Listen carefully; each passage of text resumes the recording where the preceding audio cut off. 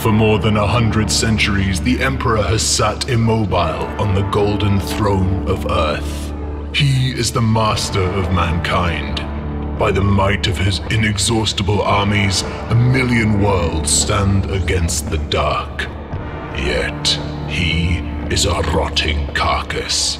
The carrion lord of the Imperium, held in life by marvels from the dark age of technology and the 1,000 souls sacrificed each day so his may continue to burn. To be a man in such times is to be one amongst untold billions.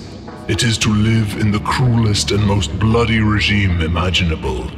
It is to suffer an eternity of carnage and slaughter. It is to have cries of anguish and sorrow drowned by the thirsting laughter of dark gods. This is a dark and terrible era where you will find little comfort or hope. Forget the power of technology and science. Forget the promise of progress and advancement. Forget any notion of common humanity or compassion. There is no peace amongst the stars, for in the grim darkness of the far future, there is only war.